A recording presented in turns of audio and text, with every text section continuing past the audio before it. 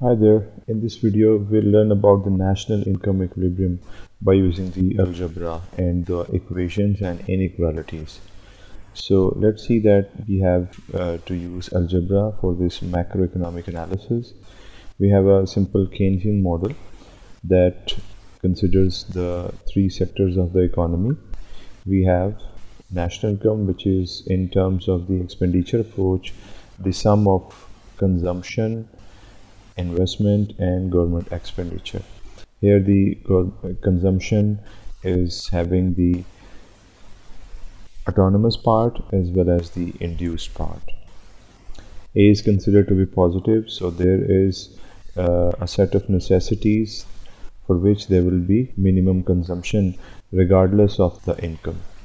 And when we consider the consumption which is based upon income, then we have B, which is a fraction which is between 0 and 1, and we multiply it with the income, which means that a part of the additional income will be spent for consumption, which is the induced consumption.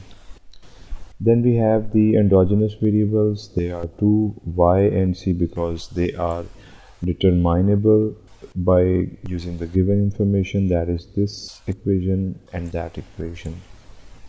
Then we have exogenous variables that are determined from outside the model, I0 and G0, and they are the autonomous investment levels and the government expenditure, which is also considered to be autonomous.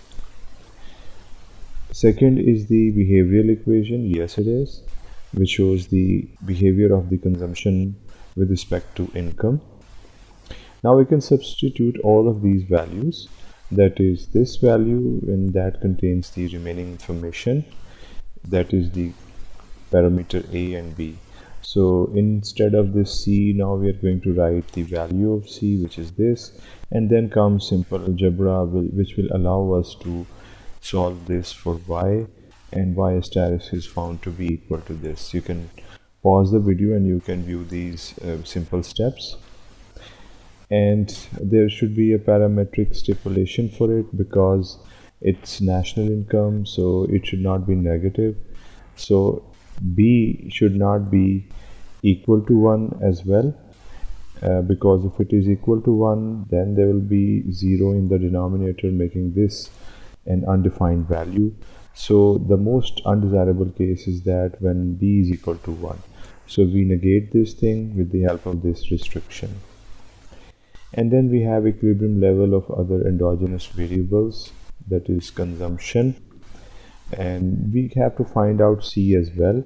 So simply by putting the value of Y status here, we will get the value of C status.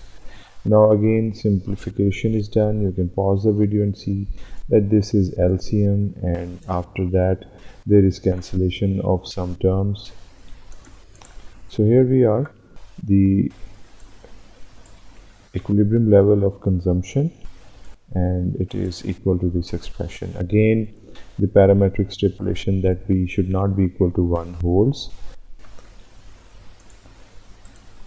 So Y will be defined if B is not equal to 1.